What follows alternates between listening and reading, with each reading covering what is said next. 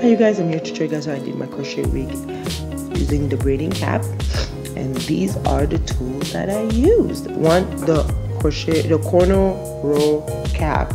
This thing is awesome. I love it. This is pretty much how the package look. I bought it from my local beauty store. There's also other stuff. So for those that love making wigs, this is perfect for you. It comes with 4 pins inside, clip-ons, which I use because I made a wig.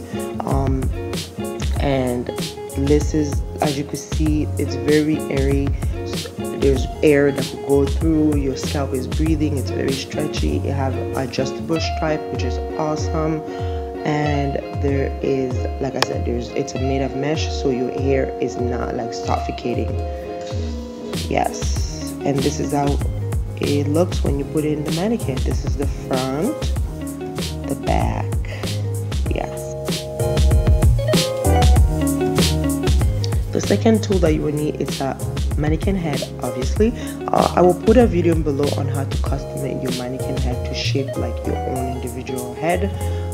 Yeah, I will make sure that link is below for you. The next thing you will need is a crochet hook, a scissor, a mannequin head, but you don't necessarily need this, but I just like using it, and these pins just to secure your cap so that it doesn't shift while you're doing your hair. This is pretty much how it looks when you're done. You see, it's secure, it's not shifting. I actually got this from a sewing kit. You could get this kit from dollar store. Now about the hair, I use Golden Queen Soft and Natural. I use 3 color number 1B, 3 color number 1, and the name of the style of the hair is Jamaican braid. And this is how the package looks. This texture reminds me of kinky hair, like literally 4A, 4B ness. This reminds me really of that. They have instructions on how to maintain it. If you don't want to keep this big package, you could just keep the small one, which is inside the package, on how to maintain the hair. Now, I think the length of the hair, it was about 20 inch. I will correct myself if I'm wrong. I should have actually cut it into 4 pieces because I ended up actually cutting it towards the end. I just cut it in 2 to start. Now, because these braid patterns are sewn in, do not put your hook under the braid. Put it through the braid, just to avoid from ripping your cap and also for damaging the braiding pattern. Here I'm just demonstrating how to pretty much do the crochet braid. I'm pretty sure it's straightforward. You just put the hook through, you put it through the braid, and voila. Okay, that was a little bit too fast. I'm gonna slow it down for you. Hold on, give me a second. Next one. Okay, so you put the hook through the braid, you open the hook, you put the braid through it, bring it through, open the braid, put the ends through, pull it, and then separate it. Voila. Now I'm gonna start from the back and move from the front, and this is pretty much how it looks after a while. Now, to avoid for your hair to be too poofy, put braids 2 fingers apart. That's how I did all the way to the top. Okay, now you guys, you can see there's only 2 braids left before starting the front, so I'm going to focus on filling it up. And what I'm going to do is actually put the braids 1 finger apart using the same method that I did in the back. So you put the braid 2 through, put the hook through, put the braid through the hook, close it, bring it forward, open, put both ends together, pull, and I'm gonna demonstrate that again. So you put the crochet braid through the braid, just like that. You open the hook, make sure the hook is open. You take your braid, while the hook is open, you put the braid through the hook, close it, bring it through, open the hole, press the end through, and then pull. The last braid in the back, as you can see, there's a big gap between the front braid and the back, so I'm connecting to prevent from that big gap between the braids.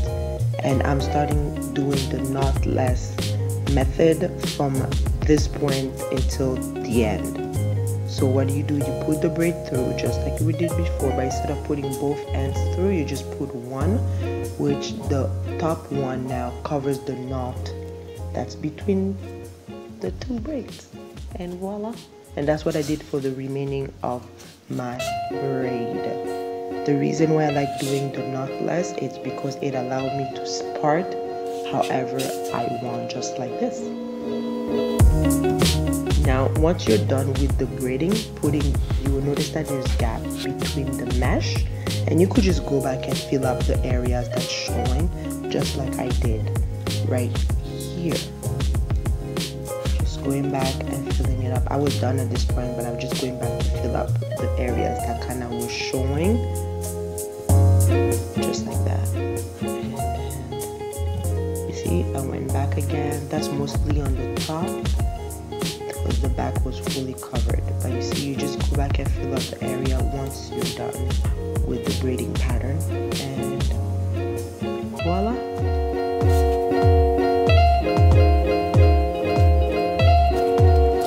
This is pretty much the final result. At this point I knew that I was going to cut it because this was too much, plus it was tangling. Yeah, I look like a cavewoman. So guys, honestly, the medium to short length is more manageable, and I feel like it could last longer. It actually lasts longer because I've been having this for almost a month now, a month and a half actually. And I'm trying to cut it in front of you guys, but it's really hard because I didn't have a mirror and I was just kind of freestyling it. It was really hard. I tried, but I had to go off camera and fix it in front of the mirror for you guys because I almost messed it up. So I tried. And yeah, this is pretty much how it looks after I cut it off the camera, and I also put the clip in. I just wanted to show you guys how it looked. I didn't really put the clip into my head. I just placed it in my head just so you guys could see how the final result looks. I leave the front of my hair just so that I could blend it with the wig, so it looks really natural that way. And that was pretty much it. That was the first day how the hair looked. Yep.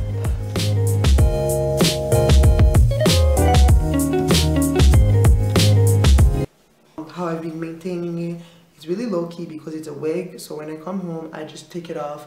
I love headscarf, so especially now that I'm back at the gym, so I've been wearing a headscarf a lot. So I don't wear this all the time. I mostly wear this on Sunday, special occasion. Most of the time I just have a headscarf because it's still kind of winter in Canada, still kind of cold, so I can just cover my head for most of the part.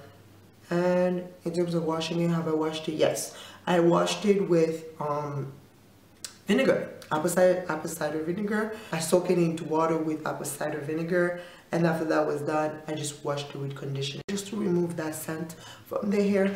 The reason why I washed it with apple cider vinegar, because you guys know a lot of synthetic hair comes very shiny, which they have like that oil, which could be very harsh for our scalp. So I like to wash it. I think I washed it, I think it was after 2 to 3 weeks I washed it, just to remove that oil and prevent from affecting my scalp. After I was done, like I said, I put the conditioner, and while it was air drying, I just spray my leave-in conditioner, which I wear the Carol's Daughter leave-in conditioner. It smells like vanilla. It smells like awesome. It smells so awesome. You guys know synthetic is pretty much kind of like a fabric, and you guys know fabric, any scent you put through it, it kind of absorbs it. So I made sure that what I was putting not only was in natural, but also it would absorb so that the smell could last a lot longer. I didn't put any oil in there because I don't want it to break out my face or my scalp. So I just, since it's a wig, I just treat my hair and I just put this on top of it. So yeah, this will last me a little bit longer than like doing crochet braid directly into your hair. And like I mentioned in the video, The shorter the hair, the higher chance you have of having it. You have to have it. The shorter the hair, the higher chance it would last. I feel like the longer the hair, the harder it is for you to manage. They will shed and most likely tangle, which you're ending up throwing it maximum after 2 weeks. Like I said, I'm going exactly on 1 month and 2 weeks now. I'm going on 2 weeks now that I had this hair, and it still looks great. Like, it looks great. I could fool anybody with this hair. If they don't know me, they think it's my hair. So yeah, if you guys like this type of video, please give me a thumbs up to let me know. I'm gonna be back on my regular uploads. If you're new to my channel, welcome. Please subscribe so that you could get notification about my video. I make lifestyle video and faith. If you don't know, I'm a Christian, so I like to kind of touch on everything. Yeah, you're more than welcome to subscribe. Please follow me on my social media accounts. All of it will be below: Snapchat, Instagram. I even have a blog now, so feel free to check that all out. You guys know I share because I care, so please do take care. On fait bisous. Bisous. Bye.